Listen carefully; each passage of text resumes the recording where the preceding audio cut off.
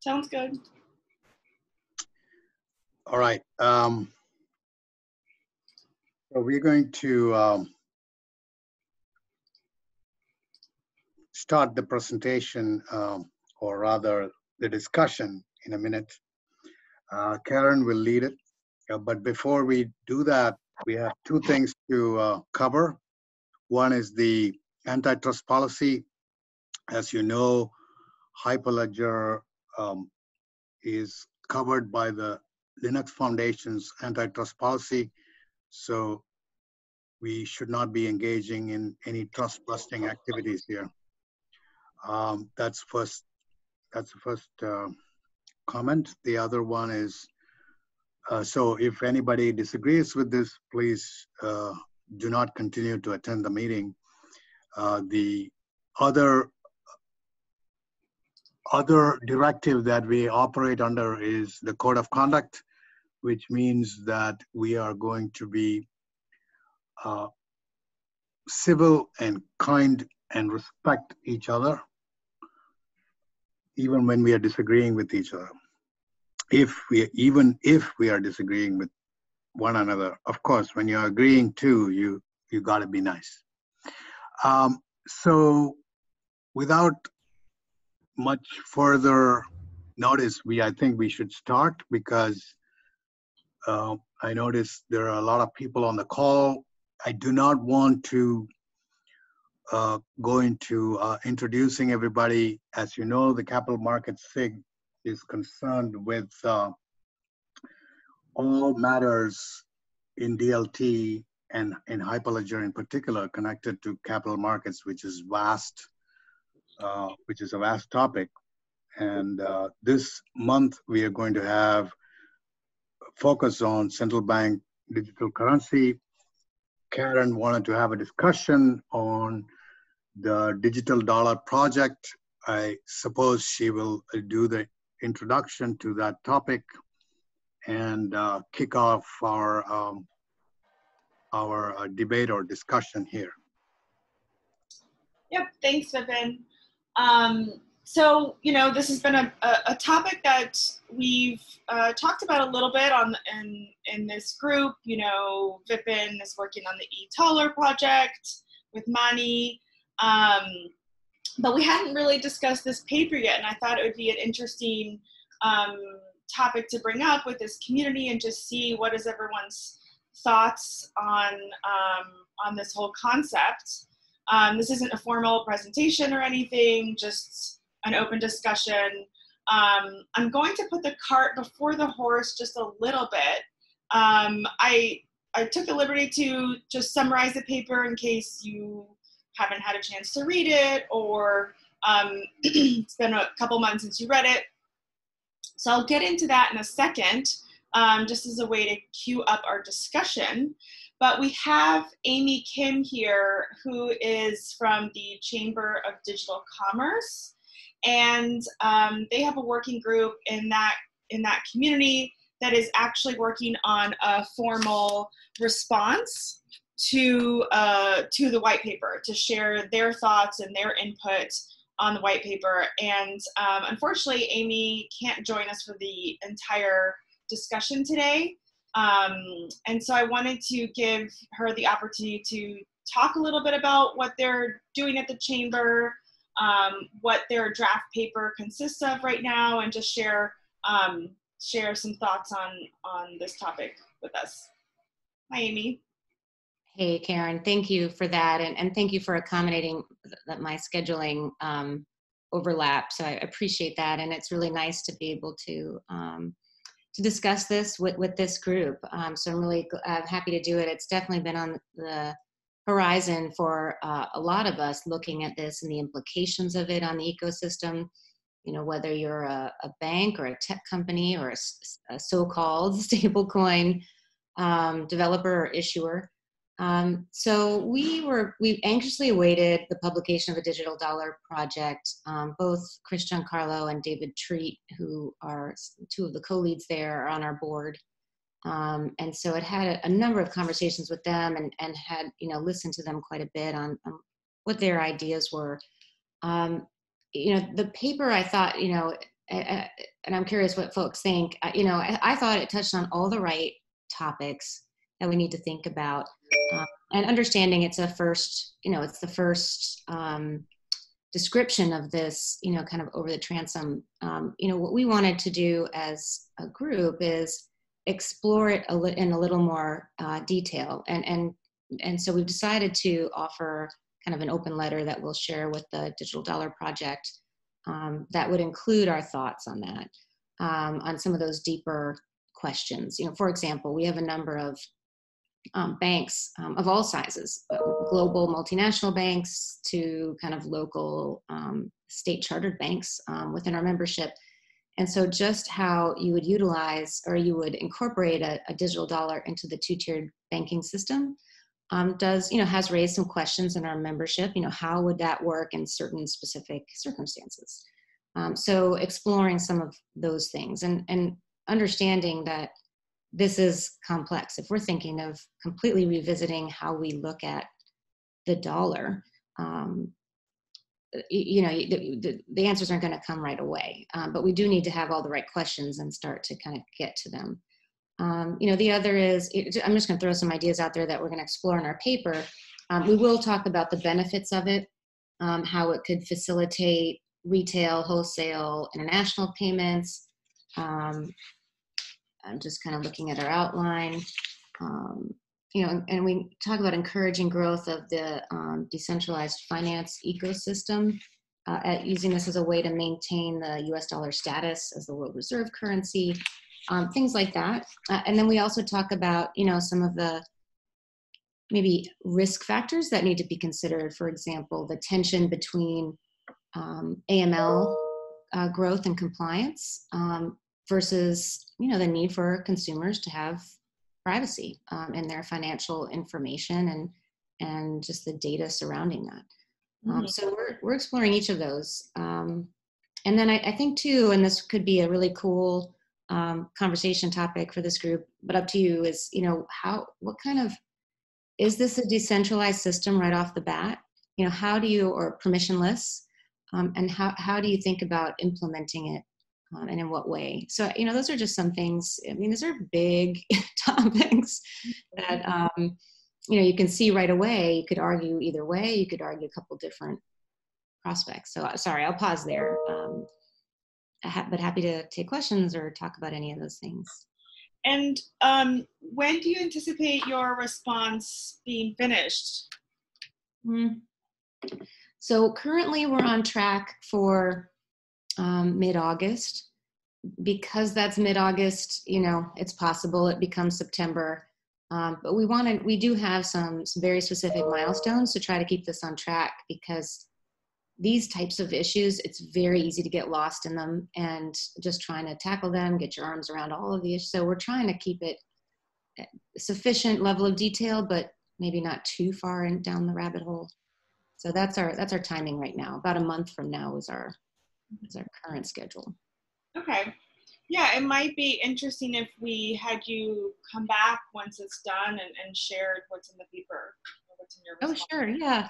And, you know, it conforms exactly to the principle that was raised early, which is it's collegial. You know, while we may have people that agree or disagree with certain things, I mean, this is really an exploration of ideas and really just promotion of the industry. Yeah, exactly. This is Manny Pillai from SwapSub. Amy, Vipin and I have been working on an eThaler project, and you know, we're happy to show a demo of that. And also, we are, you know, looking to actually explore how to implement using data standards. We've just been lacking in pretty much every CBDC experiment that's been happening in the marketplace today. And we're more than happy to, you know, contribute to whatever your white paper. And separately, we are also working on similar lines, but more on, you know, how do you tackle technically? Right. Well, that would be great. If maybe Karen, if you could connect us, we could have maybe talk offline on. Yeah, that would be great. So we're more than happy to participate and contribute and also share what we have done and what we are exploring as well. Well, and one thing we could discuss later on in our call today is also, you know, there is a call for feedback at the end of the paper. You know, maybe this group would be interested in putting together something similar from our perspective, perhaps a more technical perspective. Something to think about during the discussion. So thanks so much, Amy, for joining us for the time that you could. And we look forward to having you come on more often and sharing what your final response ends up being. Yeah, thank you for that. And let's keep in touch, because if you guys do write something, I view this as like a multi-phased development, you know, so I think what you just suggested sounds like a fantastic idea. So love to make sure that we're kind of communicating and, you know, each in our own way, kind of furthering the conversation. So really appreciate you inviting me to share. Thanks so much, Amy. All right. Thanks, everyone. Stay well. Okay, so kind of backtracking a little bit. Again, we've got a mixed group here, so just in case you aren't familiar with the paper, I'll just walk through some of the main points in the paper as a refresher, so that we can have those points in mind as we get into more the discussion part of this meeting. So in case you're not familiar, the Digital Dollar Project is part of the Digital Dollar Foundation, which was launched in January this year. It's led by Chris Giancarlo and David Treat from Accenture, as well as Charles Giancarlo as well. You've probably heard them do quite a few speaking engagements on the topic as it led up to the release of this white paper. The purpose of the project is to encourage the research and public discussion on the advantages of a digital dollar, bringing the private sector together to discuss these possible models to support the public sector. And the aim of the project is to develop a framework for you know, how to establish a central bank digital currency. Ouais, le boss. Tu m'as trouvé 900 millions pour cette rate. Putain, la vache, c'est un bon, hein? Can everybody make sure they're on mute, please?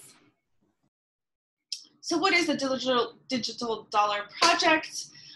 So the project believes that the US should lead in the effort to tokenize central bank currency, that it is a leader in the global economy and should take that position.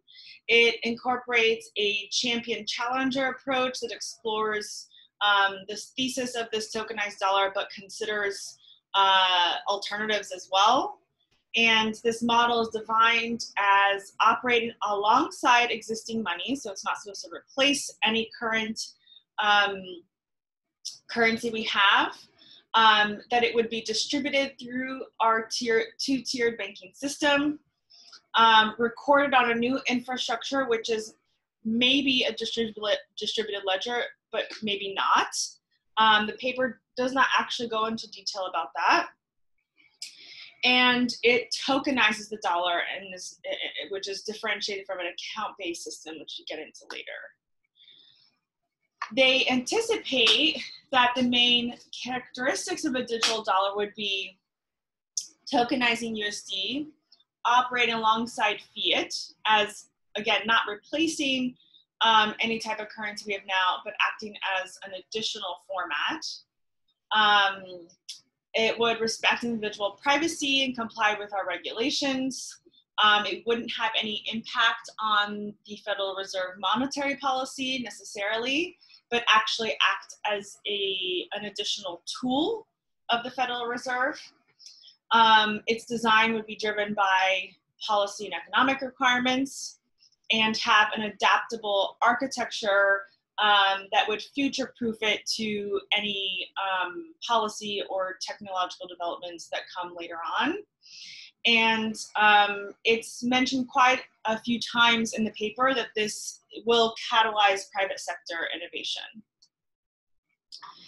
just an image from the paper here to show you how it would operate alongside cash and not replace it.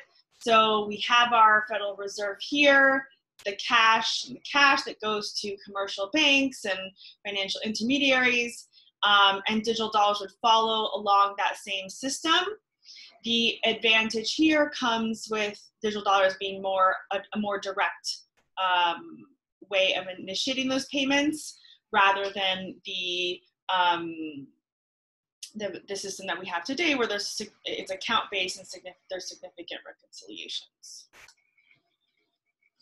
So why tokenize the dollar? The paper says that the main arguments for this are to drive innovation. This would be a new financial medium on which central bank money can flow, not just domestically, but also internationally. The fact that a digital dollar would be programmable, both per token or per transaction, which would unlock a lot of new capabilities as well. The fact that it's increasingly portable, differentiating itself from cash.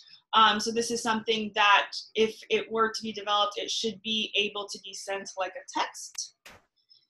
It would increase efficiency, so lower costs, diversifying payment rails, and allow for more direct monetary relations. Would increase accessibility, so allowing for an alternative access to central bank money outside of the specific organizations that have accounts with the central bank, such as Fedwire. Allow for atomic delivery, so eliminating that reconciliation process, and allow for digital international payments. Another reason that is stated is financial inclusion. The question mark is mine, because I think that this is, this is my own opinion here. Like, there's financial inclusion is often stated as a benefit of digital currencies, but I don't know, and this is something we can discuss later on, if it's really the digital aspect that's keeping people from having access to bank accounts and such, because it's not necessarily the digital transfer that's keeping people from being included in finance, although it can make it easier. But their argument is it lowers system costs, and so because of those lower system costs, banks would be more willing, capable to expand their coverage to broader populations and into other services. And they were writing this paper just as COVID-19 started to take over the world, and so there's a few parts in the paper that discuss how potentially, if we had a digital dollar, the distribution of COVID relief payments would have been easier. What are the benefits of tokenizing the dollar? Well, they contrast this token model with the account model, which is how our system operates now. With the graphic there, you can see how that works. A token model is just a direct transfer. Many of us are familiar with this thing from Bitcoin and cryptocurrencies that we all engage with. And the account model instead has two parties agree on a transaction, then they have to talk to their bank, and the banks have to talk to each other.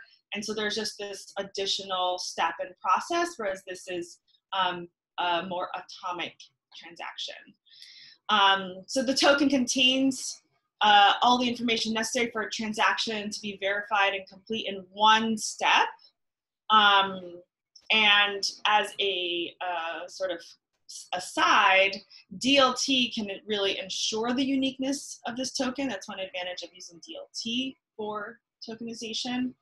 The account model has all these additional steps. You've got this enhanced automation of transactions, a near real-time exchange, no matter where the parties are located.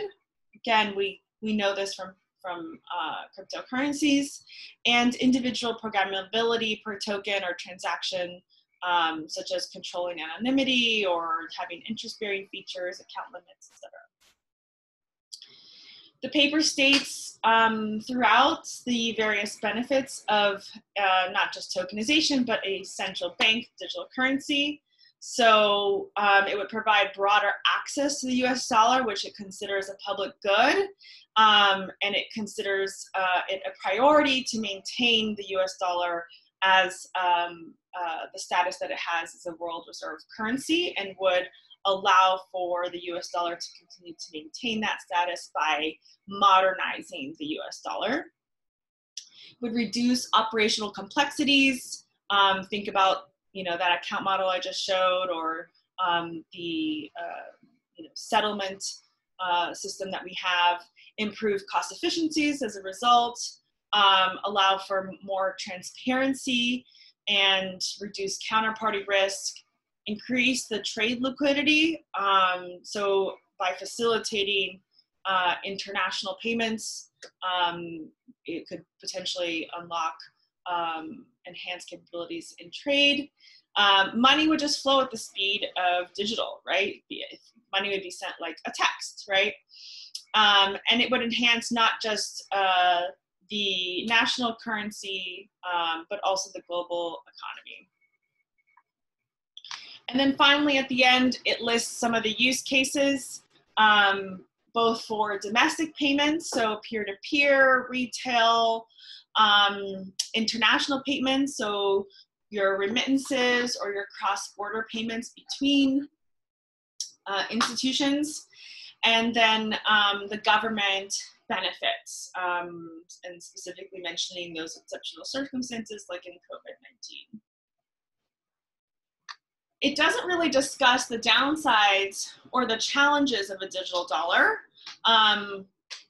which I guess makes sense, as it's really trying to promote this idea to policymakers. So I think that could be a place where we could start potentially in our discussion. And then I wanted to just share here, so they do welcome public feedback. And that's something that we could also discuss as a group if a number of us are interested in putting together what we think should also be considered, perhaps from being in an open source community from a more technological perspective. So that's a quick summary of the paper. Anyone have some initial thoughts or want to contribute to what they got out of the paper before, let's say, we think about what are sort of the pros and cons of the idea itself?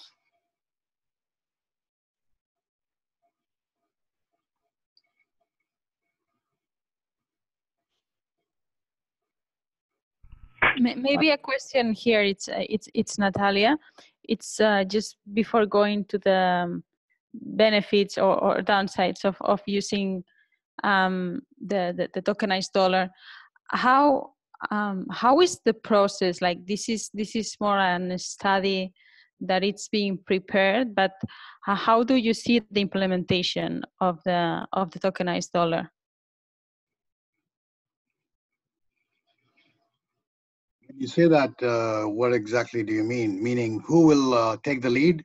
This foundation is only a advisory board. They have no real. I mean, they are composed of very influential people, but the Fed has already pushed back a little bit on this during the hearings, which is what I have in my link that I have written about it. There were two hearings on the topic. One was about financial inclusion. The other was during a questioning of the Fed chair. There was another question about how much would private parties participate in the creation of infrastructure, which seems to be more towards your question. That is, who's going to take the lead? The Fed says that they will have to take the lead and control most aspects of the infrastructure. And I would assume that that means including the parts of the wallet. And that's my view, because the integrity of cash, for example, is preserved by the control of every aspect of the production of cash by either directly the central bank or their agents, the US Treasury in America.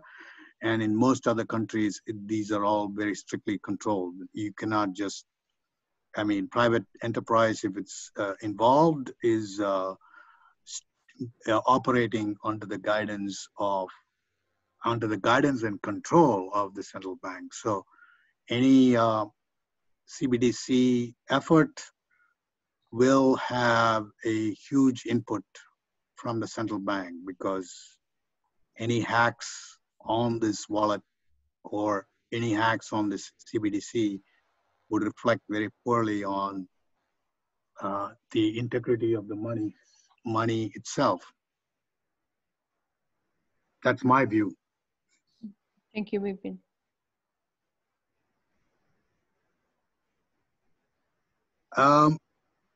Yeah, the paper mentioned that there would be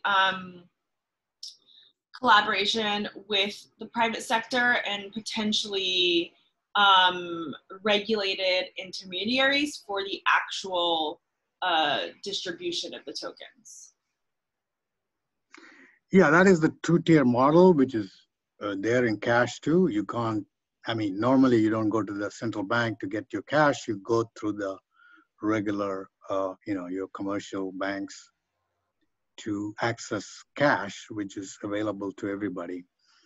But the fact remains that the cash is controlled heavily. Anyway, if anybody, I would like to hear from, I mean, this is me.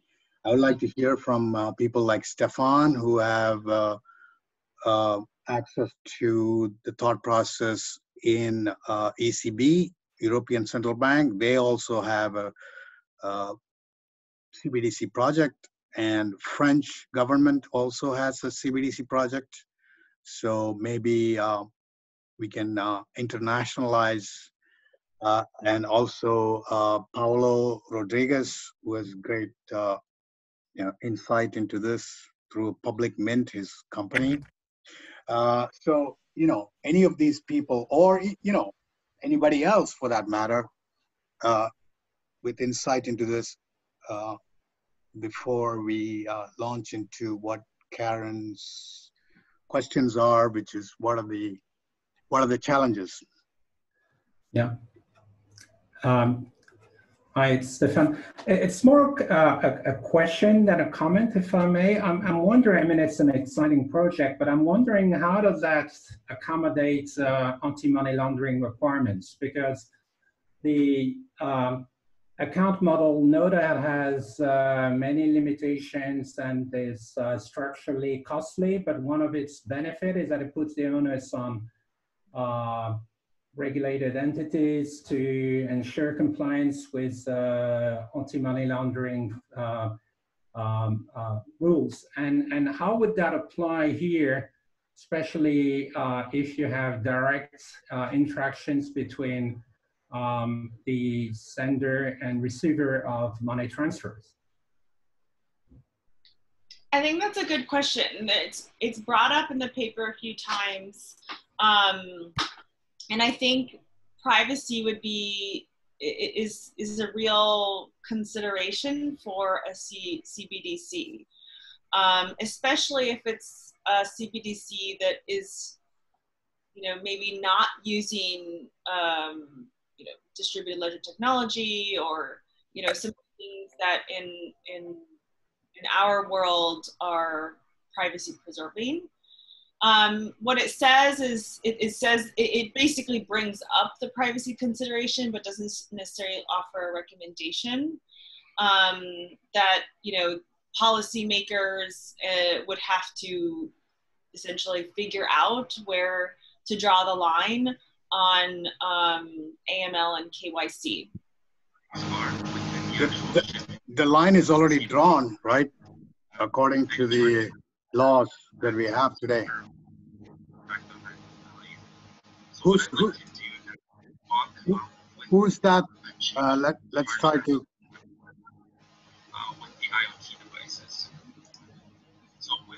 Hold on a second. Is that Kevin? I'm going to mute Kevin. Okay, I muted Kevin. So anybody else? Ron, looks like you have your hand up. Okay, go ahead. Go ahead, Paulo, you first. Okay, well, first of all, hi to everyone. This is really an interesting topic for us. Following what was said before, I think the report is not clearly stating a model or another model exclusively. So there's this token-based approach and the account-based approach, but obviously the solutions will arise with some hybrid approach, taking the best of both worlds. What I mean is we need to find, or technology and regulators need to find a balanced way between privacy on one side and all the AML tools that typically are provided by the financial institutions. And Chris Giancarlo already mentioned that before a few times regarding this bubble of privacy that we all live in, up to a point where the amount becomes too big in order to a person to still be private. So there is this balanced approach correlated with the risk involved in any financial transaction. That's one comment that I would like to add. And the other one, I think it's really relating to the Hyperledger community and how we could help the whole industry to tackle this issue. Because the report is not really addressing some of the challenges, as we already allured to it today. But one of the challenges is really interoperability between different jurisdictions. There's different agendas behind each CBDC around the world. There's monetary sovereignty, there's the decline of cash in some regions, there's the resilience of payment systems, different approaches for different CBDCs. If it's retail or wholesale, there's a huge amount of combinations out there. So obviously, along the way, we foresee that several players will be in this space, and there will be space for everyone. But the crucial thing behind all of this is to really to answer the question how we tackle interoperability between CBDCs. And that's something that's not mentioned in the report by Chris Giancarlo. I think it's on purpose because it's just, as mentioned before, it's just trying to push the regulators on a specific topic. But that challenge will come, and I think that's where Hyperledger can really step into and help everyone with a standardized approach, or at least with a vision of how that could be tackled. And I pause here for a bit, maybe to hear the person, please. So Vipin, it's Ron, and actually, Paulo, you hit the nail on the head where I was going. I think interoperability is, and in full disclosure, Vipin and Karen, Wall Street Blockchain Alliance is also reviewing public commentary, and obviously several of our working groups are diving into digital dollar projects. I think Paulo hit the nail on the head around interoperability, which I think is probably one of the biggest challenges. The other thing I struggle with, and I agree with everyone on the call around AML, this really is an opportunity to evolve what AML KYC looks like, and that thought has to be given to it. I don't mean to be all economist on it, Vipin, but one of the things I struggle with, I'm trying to understand the model of, it's very easy within the paper to say we'll operate alongside fiat. And I'd be interested in everyone's public perspective on this. In a world where central banks are printing money, what does that operating alongside actually mean? What is the mechanism by which that happens? Because in the tokenized world, are we looking at a premium on tokens? Are we looking at constantly issuing tokens? It'd be nice to see some clarity around that, or other people's perspectives on that kind of economic aspect of this. Okay, so far we have one. Paulo saying that that it doesn't make a statement about tokenized versus account. Actually, it does. It says very clearly it prefers a tokenized model. Whether a later statements make it towards hybrid model, that I don't know. The other questions we can, one is interoperability. The other one that Ron just raised is the one on how is it going to operate alongside, the other rails, that cash and reserve accounts. Just by being there, I mean, they will have the same opportunity to print CBDC as they have to print cash or reserve. In fact, it'll be easier. That's my opinion anyway.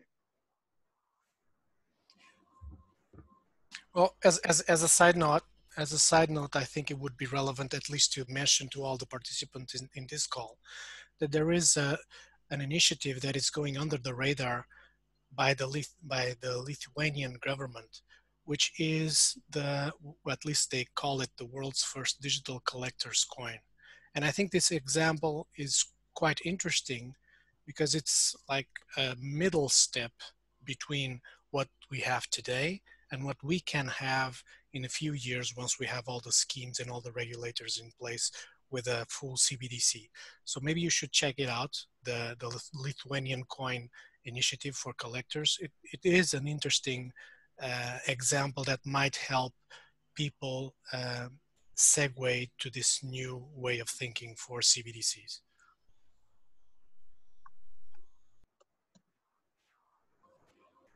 This is Manny from SwapSub. To address the interoperability, there are standards, digital standards evolving.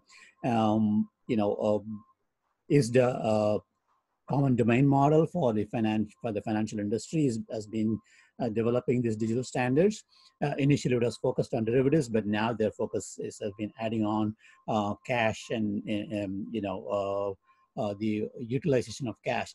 And in fact, well, I have been working with them to actually address digital assets into the common domain model, such that this can be very effectively used, whether it is inter-org or interbank or even interaction between central banks. So that this is the most advanced digital standard we have seen so far, and we continue to push through, and hopefully we should be able to publish that in the next couple of months.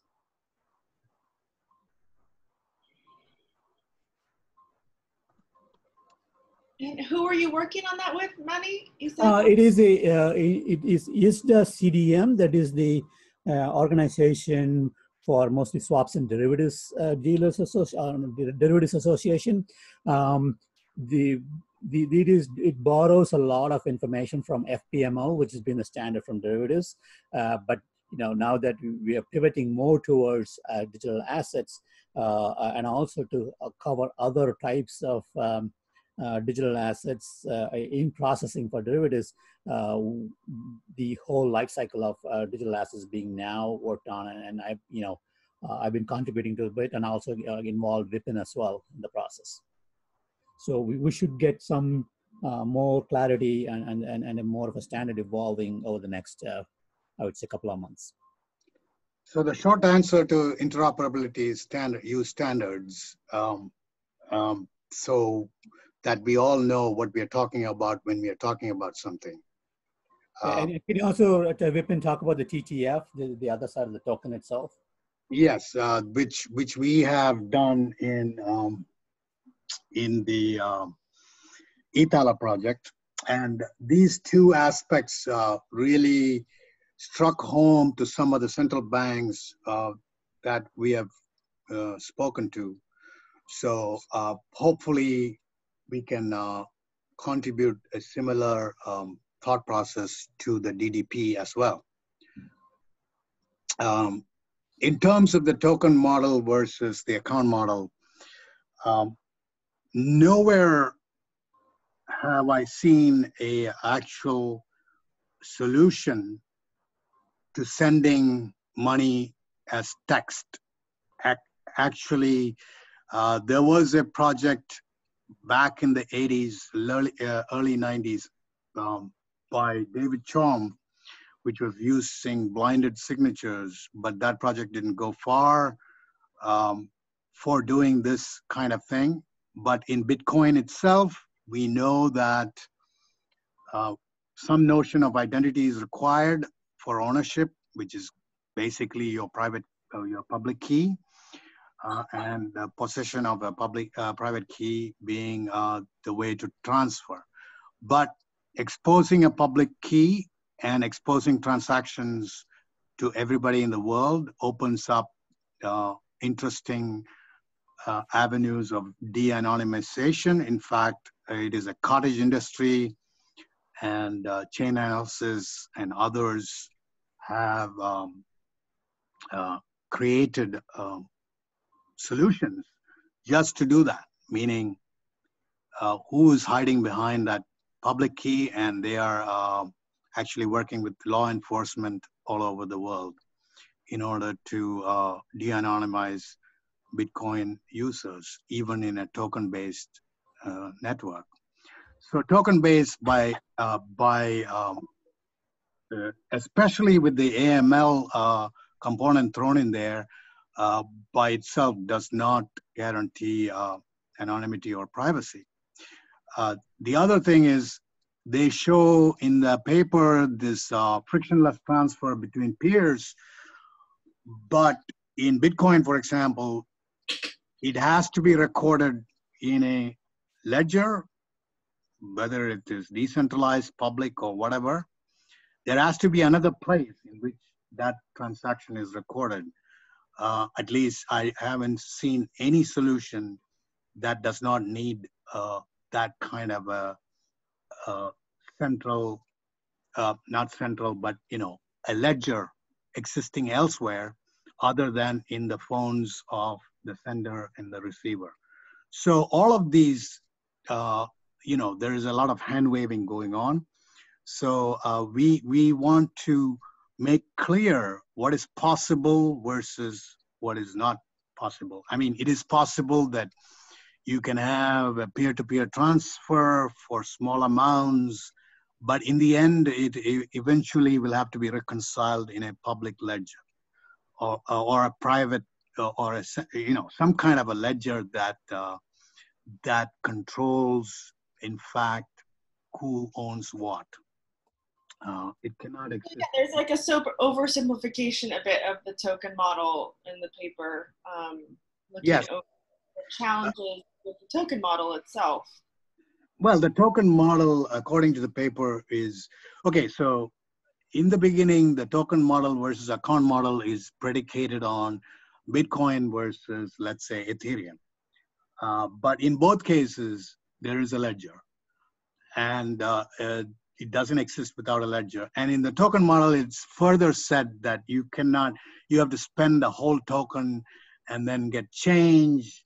So that it's predicated on the UTXO model, unspent transaction output, which is a whole amount. And so in order to spend it, let's say you have $10 and you want to pay for coffee $2, then you have to make the change $8 and get it back to yourself. But it doesn't mean that you're completely anonymous, and nor does it mean that you can just rely on the coffee shop's mobile device and your mobile device, because somewhere else, when you go to spend that same $2 somewhere else or the original $10 somewhere else, it has to be detected as a double spend and stopped. So the token model by itself does not guarantee this. And in fact, we have seen in the eCorona paper, which Accenture worked with, and they also call for the two-tier token model. And in all these cases, in the end, they use some ledger to reconcile the amounts.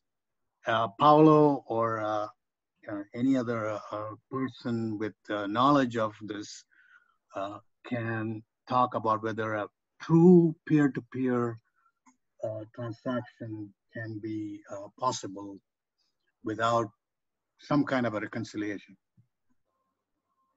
Well, if I may add on my side, if I have some Bitcoin and I do a totally offline transaction with you, we can even do it without recording it on the ledger, simply by providing to you the private key directly on a peer-to-peer approach. And it doesn't interact with the blockchain at all. You're simply owning the private key to my Bitcoin. And the ownership was changed and nothing happened on the blockchain. There was an example of a company a few years ago, and I'm not recalling their name, but I might find it afterwards, that they could effectively transact between two mobile phones, Bitcoin, between two different mobile phones, and then afterwards there would be some kind of reconciliation with the main ledger. But I think you're right in the principle that at the end of the day, there needs to be an entity or a group of nodes or a whole blockchain network that needs to have the updated ledger. And I don't think that's bad. If you think about real-time gross settlement systems between banks, we're not saying whether it's bad or good, but we are questioning the premise of the paper, which says that a simple text message like approach to transferring funds on a peer-to-peer basis. Yeah, I think it's oversimplifying the idea and going over a lot of details. I think it's too oversimplified. That's why I think it's the industry needs to find an hybrid approach that can give the ability, this sense of peer-to-peer, of true peer-to-peer to the end user. And in the background, a lot of things are happening, but it's totally transparent to the end user. And they might perceive it as a simple text message, but in reality it's not.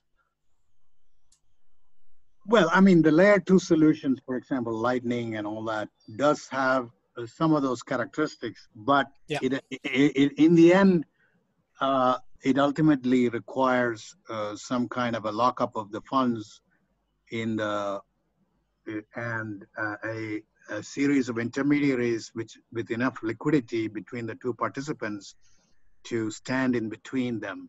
So you're bringing back some kind of centralization back into the picture.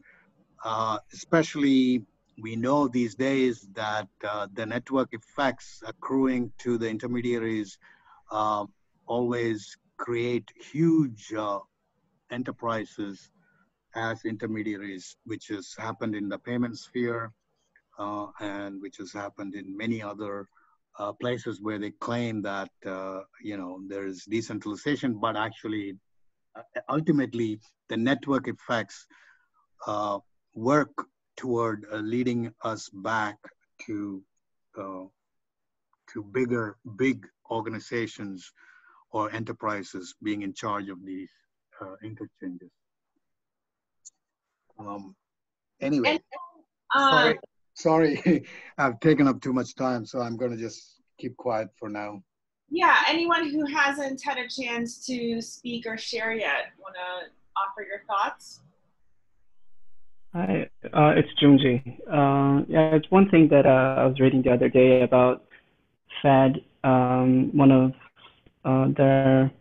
they completely endorsed, for what I understood, right, the study, the assessment of a central bank digital currency, but I think they're very interested in having a less drastic approach to evolve the payments infrastructure. So I know that they are working to evolve very old infrastructure to have a more instant payment. And as we see in China, right, it's a digital currency, electronic payment, right? So how these things work hand in hand, maybe on the retail side to allow that interoperability that one of the folks here mentioned. And also that not only peer-to-peer, but also connected to the digital currency. And I think it'll be easier to break down into of course, the retail digital currency and also the wholesale, because when we talk about interoperability, when we talk about requirements, they may have completely different solutions. And I was talking the other day with Manny and Vipin. And I think sometimes when you think about digital currency, not necessarily something that people will see in front of them, that they are actually consuming digital currency, but maybe it's just bringing more speed to liquidity, to settlement, for instance, right?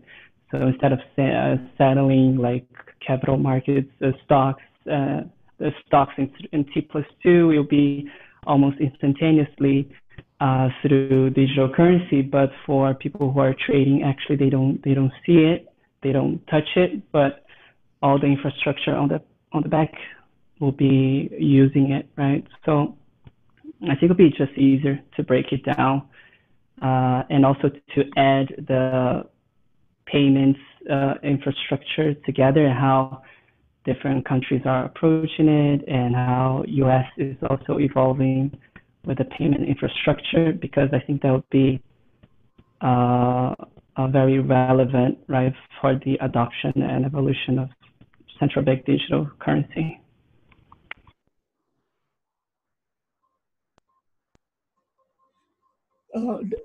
This is Manny from SwapSub.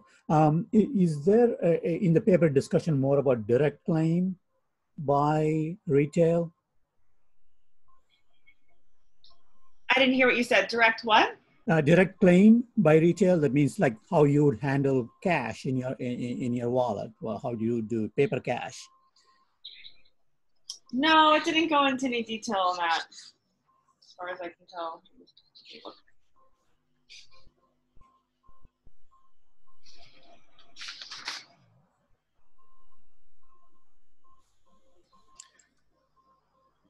Well, talking about physical cash, I would say that if we're going for a tier 2 model, things will naturally evolve to a situation where you go to the ATM and you decide if you want to receive physical cash on your hand or you want to receive digital representation of cash in your wallet on your smartphone.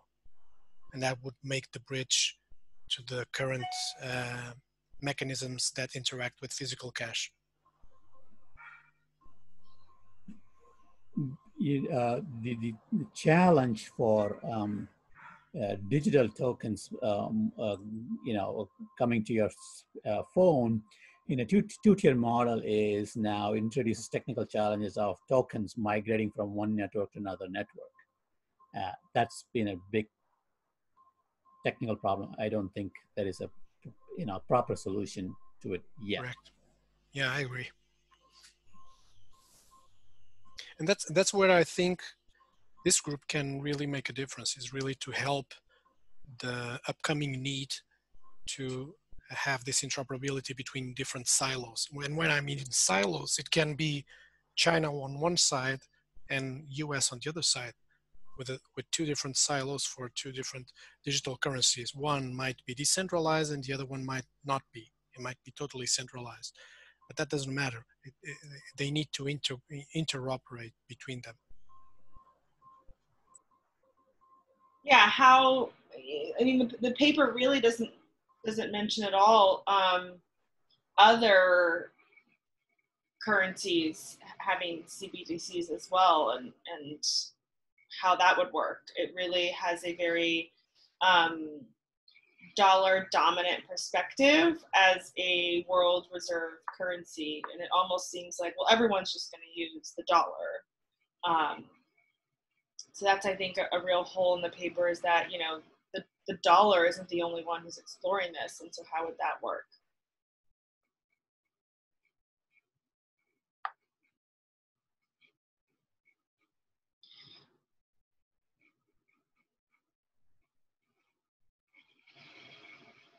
Any other comments?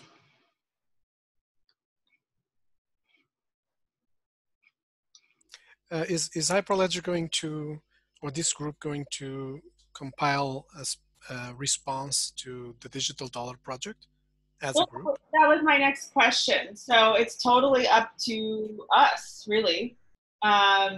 So, you know, Hyperledger is a public open source community. So it's whoever comes together and decides they want to work on this and want to work on a response is how that would go about. So is that something that maybe you could press the raise hand icon in the Zoom? Is that something that this group would be interested in? It's not something we have to do, right? It's totally optional.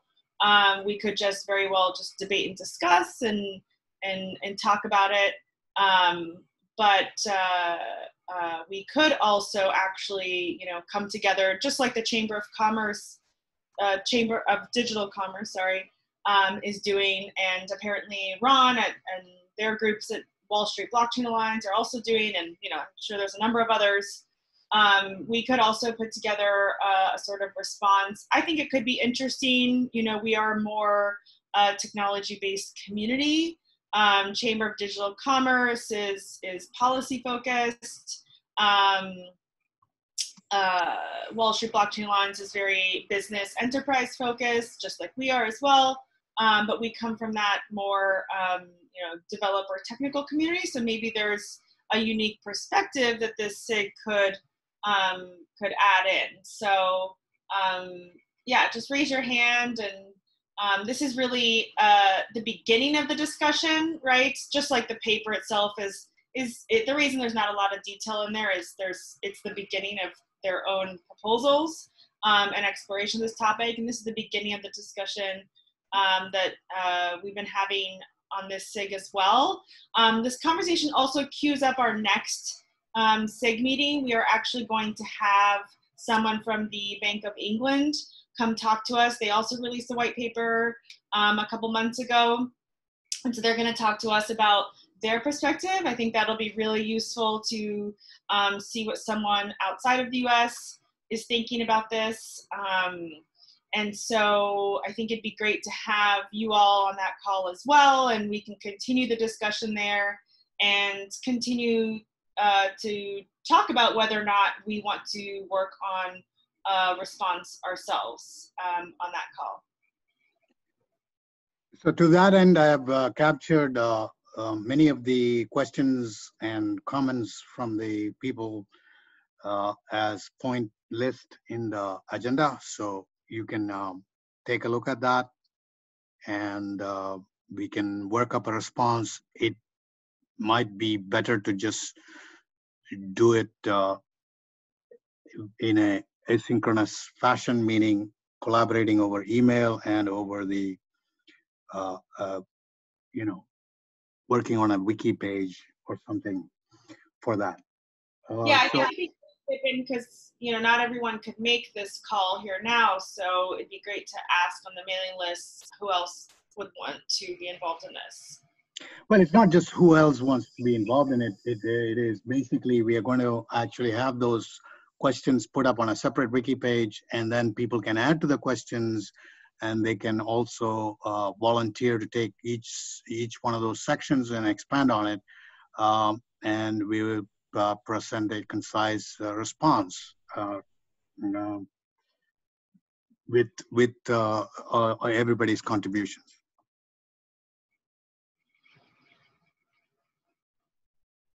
Great. So I'll share the list all the stuff that we talked about, or most of it, and people can expand on it. And I'll set up a page, wiki page, where we can collaborate. Excellent. Thank you for capturing that. And thanks everyone for your input and comments, and look forward to having you on the next call as well with the Bank of England. Thank you, everyone.